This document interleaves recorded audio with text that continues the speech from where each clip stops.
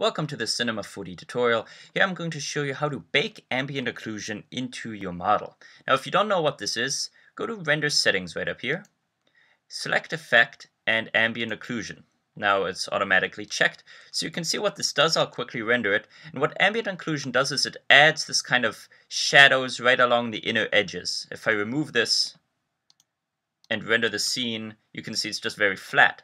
Now for games or speeding up the render process, because this slows it down just a little bit, you might want to bake the texture, the ambient occlusion, into your model.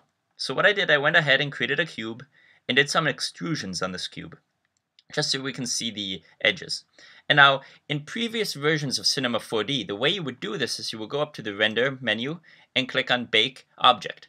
Unfortunately, that's not here. You can find the button under Customization, Customize Commands, just type in Bake. But it's a lot easier, if you remember, to click your object, the one that you want to bake, and go up to this Object tab in the Object Manager, and go down to Bake Object.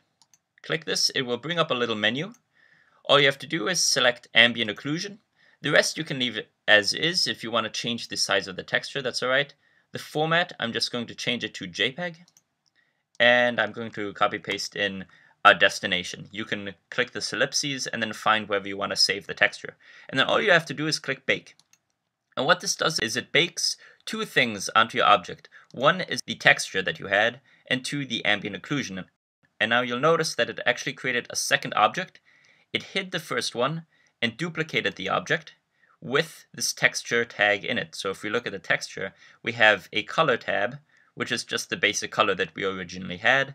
And under diffusion, you'll find our ambient occlusion mapping. So now if I render this, very quickly you can see the same effect exists on this cube, except we don't have this ambient occlusion checked, and it's a lot faster. It doesn't take as long to render.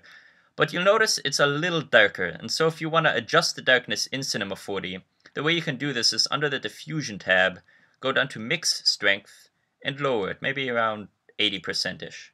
And if you render that, that looks a little closer to what it originally did. Now, just for comparison, you'll notice how quickly that rendered.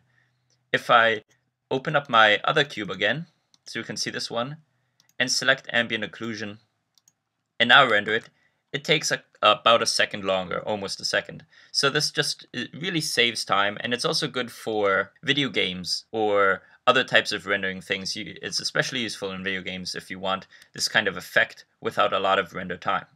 Anyway, thanks for watching. That was a very short tutorial. I hope you found it informative. Check out my other tutorials and see you around.